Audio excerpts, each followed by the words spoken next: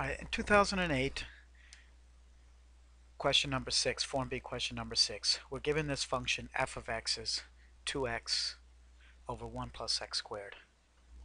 And we want to write the first four non-zero terms and the general term of the Taylor series for f about x equals 0.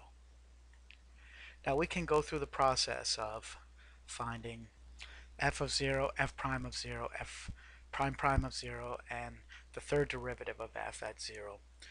Because this is a quotient, it is going to get complicated, and also the fact that the denominator is a function composition means that you're going to have a quotient rule or a product rule with chain rules even for the first derivative, and the second derivative, third derivative are going to get even more complicated.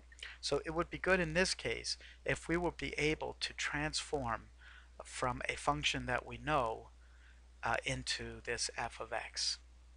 And you might notice that we have 1 over 1 plus x, which is one of our rational functions that you could find by doing the polynomial long division. Remember though that it is when it has a plus sign, the one that has the minus is all positive terms, the one that has a plus sign is alternating. And so that just looks like 1 minus x plus x squared minus x cubed plus x to the fourth. And the general term is just negative 1 to the n, x to the n. Or you could write it as negative x to the n. But I'll separate out that the negative 1 to the n because that's going to stay the same when we start to transform. Now, the next thing is we can either substitute x squared for x, or we can multiply by 2x. Now, it's important here that if you multiply by 2x first,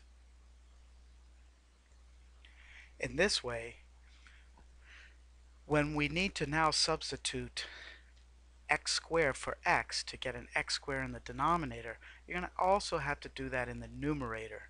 And so we don't want to do this step here first. So we would actually have to substitute x squared wherever we see x, and that would be the same as multiplying by 2x squared.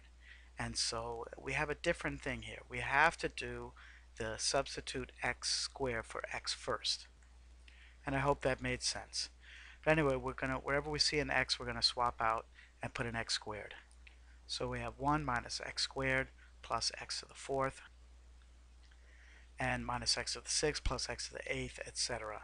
And so our general term should be the negative 1 to the n, and then x to the 2n. And we're almost there. Now we just need to multiply through by 2x. And this time we have negative 1 to the n times 2x, and then our x should be 2n plus 1.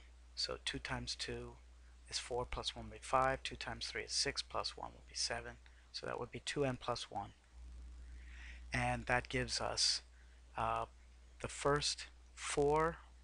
Now, we put in 5.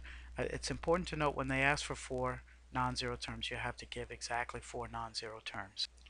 That doesn't mean n is equal to 4. It's just the first 4 non-zero terms and the general term. Alright, so that would be our answer for part A. Now we'll continue with part B. Now part B asks, does the series that we found in part A, when evaluated at x equals 1, converge to f of 1? So what we need to do there is just substitute x equals 1. And when we do that, we get negative 1 to the n times 2 times 1 to the 2n plus 1. And so our term is, the nth term is negative 1 to the n times 2. And when we try the nth term test, as n goes to infinity, we do not get 0. And therefore the series, when evaluated at x equals 1, does not converge to f of 1. Alright? Now, we were testing one of the endpoints here. We didn't perform the ratio test to show that the interval of convergence is between negative 1 and positive 1. But in that case, it wasn't necessary here. We just were trying to find one to see whether x equals 1 converged, or the series converged for x equals 1. And the nth term test was sufficient.